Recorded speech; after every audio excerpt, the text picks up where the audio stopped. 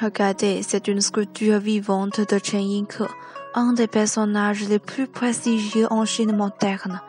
En tant que chercheur, poète, linguiste et historien, il poursuivit successivement ses études au Japon, en Allemagne, en Suisse, ensuite en France et aux États-Unis. Il pouvait parler 8 langues, surtout le sanskrit et le pali. Après l'établissement de la nouvelle Chine, il passa ses derniers 20 ans à l'université de Sun Yat-sen. C'est la maison de Chen Yinke, où il mena 20 ans de vie tranquille avec sa famille. Il se trouve à numéro 309 dans la zone nord-est du campus sud à l'université Sun Yat-sen. La maison a 2 étages. Située dans le nord tendant sur le sud, elle est un modèle du pavillon rouge. Entourée par un tour de corridor, la maison a encore un tour de mur d'enceinte où il y a quelques fenêtres dont le haut est de forme ovale.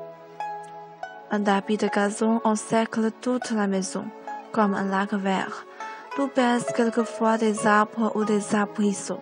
L'extérieur de la maison semble plus et plus vieux, mais les sentiments et les pensées du propriétaire errent encore alentour. L'angle du toit toujours vers le ciel. Devant la maison, il y a une petite allée blanche.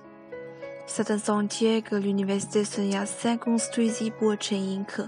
Ce littéraire géant, aveugle dans la perfection de la vie, vieillesse et clopée, avançait encore avec un moral d'acier. Depuis son 54 ans, Chen ne vit pas clair totalement, pouvant seulement distinguer la lumière de l'ombre. En conséquence, l'université bâtie s'est assez couverte de ciment blond, qui était réservé à M. Chen de se promener dans le temps libre. À cette époque, c'était là où le grand maître marchait d'un ballon, plongé dans une méditation. Maintenant, on va entrer dans la maison et visiter l'intérieur. Après l'entrée, une salle d'antiquité. Il y a souvent des touristes qui viennent admirer l'endroit où Chen Yinke habitait jamais. La maison est ouverte de 9h à 16h en semaine. C'est un cabinet de travail tranquille, et puis un buste. Ensuite, un petit salon, quelques chaises et étagères, une place à discuter et à bavarder. Dans cette pièce, il y a 3 portraits. Ce sont 3 professeurs qui habitaient une fois au rez-de-chaussée tandis que Chen Yinke habitait au premier étage.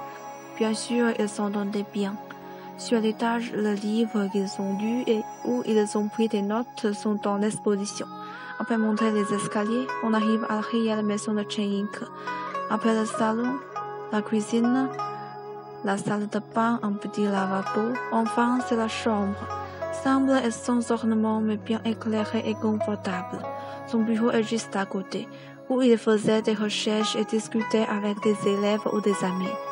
Sur ces 2 stands, des manuscrits de Chen Yinke sont en présentation. Toute sa vie, M. Chen écrivit beaucoup d'œuvres, de romans, de commentaires, de mémoires, etc. Actuellement, peu de gens veulent et peuvent comprendre ce qu'il écrivit. Dans un petit balcon, M. Chen est encore assis devant sa maison.